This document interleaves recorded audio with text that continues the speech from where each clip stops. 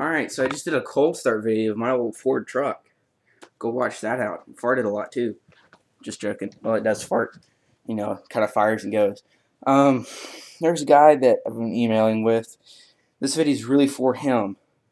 Um, but if not, you're also an amateur radio. You're into antenna designs and building. This will be great for you. This is my 2-meter ground plane here.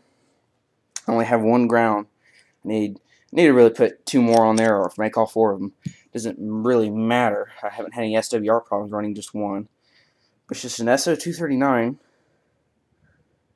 You know, this part here is of course the actual antenna. These are your radials. This one's your radial. Really should put more on there so it'll stand up by itself. And he laughed at me when I told him I took it backpacking, and I did.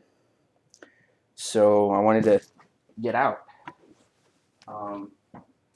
I had some coax with me that I used, which I can't find at the moment, but anyways, I used something like this, except for a little bit longer, although I really could get away with this because this is like 5 or 6 foot long piece of coax. It's one of these jumpers, but that's what I brought, and that's what I continue to bring because it's light. It weighs only ounces or even grams.